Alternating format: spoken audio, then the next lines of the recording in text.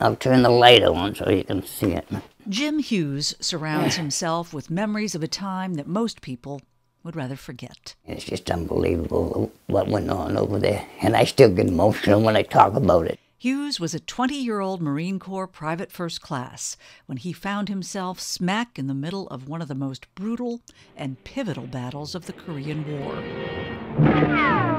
65 years ago this month, the 1st Marine Division was surrounded and vastly outnumbered by the Chinese Army in a surprise attack at Chosin Reservoir in the mountains of northeast Korea. The New York paper one time had the headlines, Marines doomed at Chosin. They fought back against the relentless attacks for 17 days. They came in by the thousands, and at night, they always hit you at nighttime.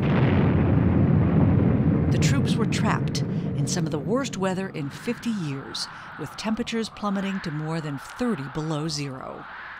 Food froze, weapons froze, frostbite and pneumonia took a terrible toll. Why we got frostbite, we had rubber boots.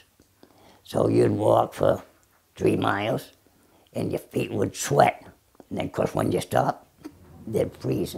Eventually, the division managed to fight its way 78 miles back down a mountain pass to safety, bringing 91,000 Korean refugees with them. Jim Hughes, who came back home to Maine and a job as a dispatcher for the Portland Fire Department, had nightmares about the horror he witnessed for decades. Nevertheless, at 87 years old, he continues to share the story of what happened at Chosin Reservoir whenever he can. Well, I still meet people that don't know anything about the Korean War and never heard of the Chosin Reservoir. He keeps the memories alive, he says, because it's the one thing he can do to honor those who didn't come home. I'll remember all my buddies till the day I die. In Gorham, Susan Kimball, Portland Press Herald.